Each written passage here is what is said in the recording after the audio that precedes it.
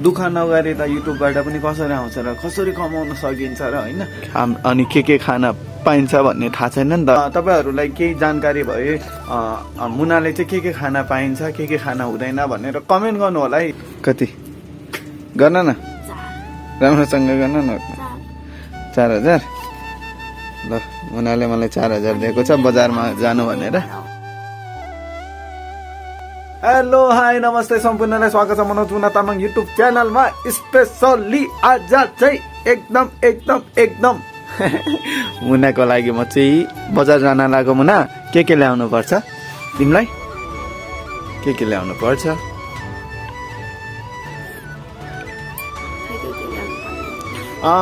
सबैजनाले कमेन्ट गर्नु होला किनभने हामीलाई सरसल्लाह दिनु होला है। मुनाको लागि चाहिँ यसो गर्नु उसो गर्नु यसो गर्यो भने राम्रो हुन्छ भनेर सल्लाह गर्नु होला प्लिज है। सम्पूर्णले कमेन्ट गर्नु होला। नर्मल भएको भए सबै चिज खानु मिल्थ्यो तर अहिले चाहिँ प्राय बार्नु परेको छ नि त। अनि के खान पाइन्छ भन्ने थाहा छैन नि त हैन। अनि हाम्रो चाहिँ धेरै पछि हैन अनि युट्युबको इन्कम निकालेको छु आज आएको छ है। थोरै भए पनि हाम्रो लागि एकदम धेरै छ हैन। धेरै भनौँ न हाम्रो लागि धेरै जति भए पनि धेरै हो हाम्रो लागि। यति सङ्घर्ष गरेर अहिले यो ठाउँमा छु। हामीले पैसा जति थोरै कमाए पनि केही फरक छैन किनभने हामीले नाम कमाएको छु हैन। अनि सारा संसारले हामीलाई देख्न पाएको छु एकदम खुसी लाग्छ। हामीले युट्युबबाट थोरै इन्कम गरे पनि एकदम खुसी लाग्छ कि एकदम खुसी। मुनालाई पनि खुसी लाग्छ। अनि झन् हाम्रो छोरी त भाग्यमानी भनौँ होइन। एकदम यो के भनौँ एकदम खुसी के। नाम कमाउनु भनेको सायद यो संसारमा नाम कमाउनको लागि धेरै गाह्रो छ। धेरै गाह्रो छ। यति नाम कमाउन मैले पहिलादेखि सोचेको थिएँ म के गर्छु भन्दै हिँड्ने मान्छे आज यो ठाउँमा पुग्न पाएको छु। मैले एउटा काम गर्न पाएको छु। एउटा सङ्घर्षको शिखरमा सङ्घर्ष गर्दा एउटा शिखरमा पुगेको छु। यो कामलाई म कन्टिन्यू गर्नेछु है। त्यही हो। अब धेरै थोरै भए पनि आएको छ एकदम खुसी लाग्छ राम्रोसँग। प्लिज तपाईहरुलाई केही जानकारी भए मुनाले चाहिँ के खाना पाइन्छ के खाना हुँदैन भनेर कमेन्ट गर्नु होला है। धेरैजना हुनुहुन्छ होला प्लिज। अनि अहिले चाहिँ मैले चाहिँ के लिन जानु लागेको। पैसा निकाल। हाम्रो नानी सुतिरहेछ बेबी। अब चाहिँ म चाहिँ बजार जान लागेको अनि मुनाको लागि सामानहरू किन्न खाने। नानीलाई डाइपर रातिलाई चाहिन्छ। जाडो छ रातिलाई नै मलाई त। कति गर्न न राम्रोसँग गर्न न 4000। ल मुनाले मलाई 4000 दिएको छ बजारमा जानु भनेर। ल के ल्याउनु पर्यो भन। के ल्याऊ? डाइपर यसरी भन्न न। अनि अरु के? तिमीलाई अहिले खाना जेरी? जेरी। अनि घिउ ल्याउनु पर्यो कति? 1 किलो हैन? 1 किलो ल्याऊ। अनि जनो है। जनो त प्याकेटमा हुन्छ होला नि। प्याकेटमा। अनि अरु के? हर्लिक्स। अनि दुध किन? दुध पनि खानु पर्यो नि त। हर्लिक्स खाने हो। ल ओके साथीहरू अब म चाहिँ सामानहरू लिन जान लागेको है। रेडी भएर अब पनि मेलमा नि जाने हैन तपाई? कहाँ म त्यत्रो सामानहरू आगो सेलाउने पनि ल्याउनु पर्छ। धन्न पो छ त। ल म जान्छु तिमी वेट गर ल। Hello hi.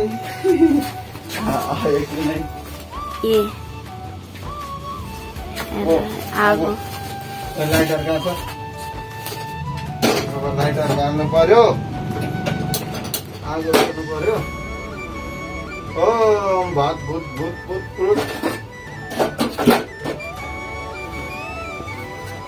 अनि स्पेसली मैले चाहिँ के भेट्यो भने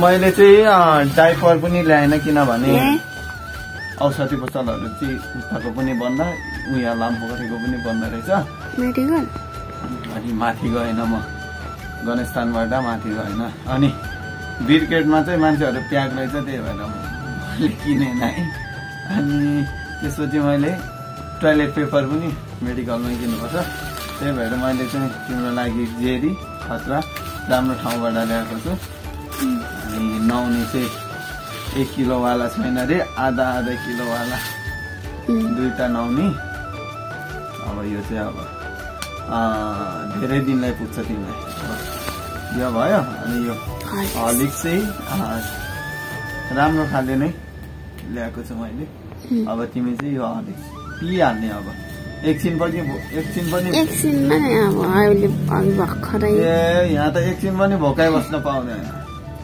किनभने त यहाँ त नियम कडा आजदेखि चाहिँ मुनाको लागि नियम कडा हुनेछ त्यही भएर अब म चाहिँ एकछिनमा बाहिर निस्किन्छु चाबेल चौकसम्म जानुपर्छ फेरि होइन मेडिकलतिर खोज्दै हाम्रो भने आज चाहिँ धेरै चिसो भएर होला नानीले धेरै पिसाब गरेको छ त्यही भएर डाइपर राति चाहिँ सुत्ने बेला चाहिँ डाइपर लाउँछ मुना मलाई घिउ बनाउन आउँदैन त ओइ कसरी बनाउने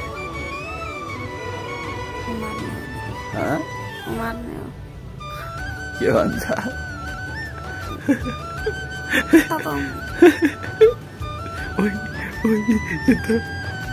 यता हात हल्लाइरहेछ त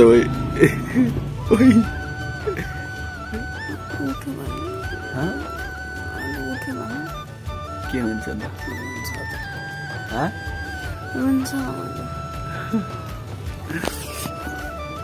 अब म चाहिँ घिउ अब मुनाको लागि घिउ तयार गर्ने किनभने घिउ सकिसक्यो अब भरे खाना बेला चाहिने हुन्छ घिउ बिना मुनाले खान सक्दैन किनभने खानुपर्छ नि त यो बेला होइन अब आमाले बनाउनुहुन्छ घिउ चाहिँ म होइन अनि स्पेसली यो चाहिँ हाम्रो चामल गाउँबाट ल्याएको के भन्छ धान हो कि धानको अनि सुत्केरीहरूले खानु पनि होइन आमा के भन्छ अरे यसलाई आमा होइन के सुत्केरीहरूले खाने के पो भन्छ यसको नाम अनि यो चाहिँ आमाले बिहानै पुटेको यो चाहिँ ओरिजिनल ओ सानो के भन्छ धानको चामलको चाहिँ अब त्यो मासुसँग अब सुत्केरीको लागि खतरा बनाउनु पर्छ नि त त्यही भएर अहिले अब मेलमा लानुहुन्छ आमाले अनि त्यही भएर आमा कति बेला लानु हुने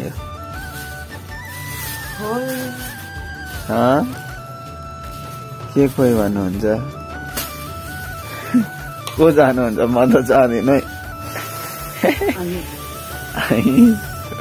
फुपू जानुहुन्छ हाम्रो बुढी र छोरी त फिस्ताङ भयो अब त हामी एकछिनमा जानुपर्छ भोलि आमा घुम्न जाने हो आमा म लान्छु नि त कस्तो अब यहाँ उनीहरू हेर्ने मान्छे एकजना राख्ने अनि हामी घुम्न जाने अब यो तपाईँ लानु अनि म चाहिँ अब सामानहरू टन्न किन्न जानु परेछ अहिले अनि त्यही भएर अब जानुपर्छ म पनि तपाईँ चाहिँ मेलमा जानु न